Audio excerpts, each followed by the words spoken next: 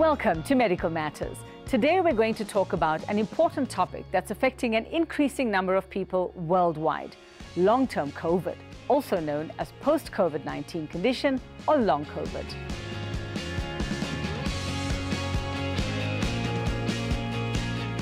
Most of us are familiar with the immediate symptoms of COVID-19.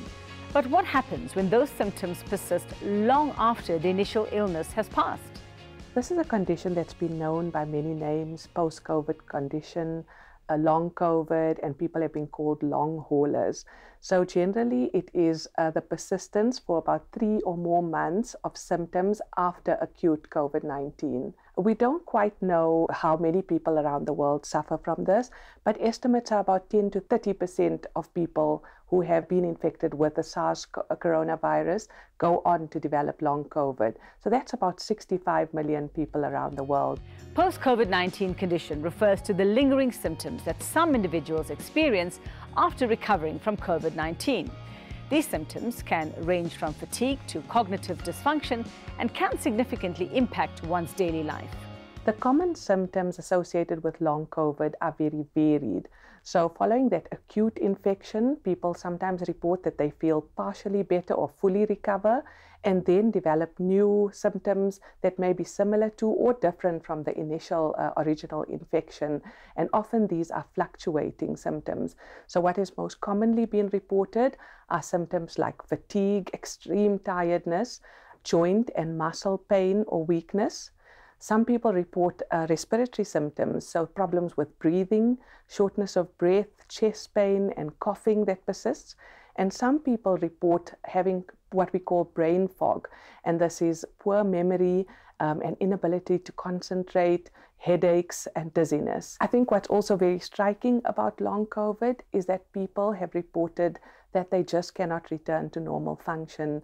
Many people have had to leave work, and many people even struggle with activities of daily living. And like just after washing and cleaning, they are so drained that they have to take a rest. Diagnosis of post-COVID-19 condition typically occurs at least 3 months after the initial onset of COVID-19 symptoms.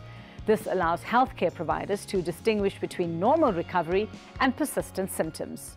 Long COVID is very difficult to diagnose because there isn't a test that can diagnose it. We need to have a history of having COVID either diagnosed through a laboratory test, or you having had symptoms that showed you had COVID before. And then when you develop symptoms, we need to rule out other causes of those symptoms. You might be wondering if post-COVID-19 is contagious. The answer is no. Long-term COVID cannot be passed on to others. Long COVID is not contagious. Most people recover from acute COVID-19 and they are not infectious after about 10 days because the virus does not persist and isn't able to be transmitted. The duration of post-COVID-19 condition varies for each individual, making it challenging to predict. While many see improvements over time, some may experience lingering symptoms ranging from weeks to months. Studies have shown that people have continued to report long COVID for as long as 3 years. But what about prevention? The best way to protect yourself against long-term COVID is to avoid getting COVID-19 in the first place. So long COVID has no definitive cure, and the best way people can prevent long COVID is to prevent having COVID-19.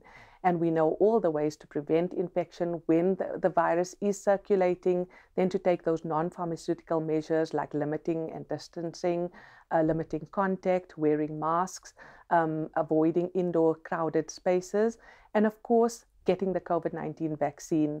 Studies have shown that people who had been vaccinated were much less likely to develop long COVID. And remember, if you're experiencing ongoing symptoms after COVID-19, don't hesitate to seek help from your healthcare provider. They can help you manage your symptoms and determine the best course of action. That's all for today. Stay informed, stay safe, and take care of yourselves. Until next time, goodbye.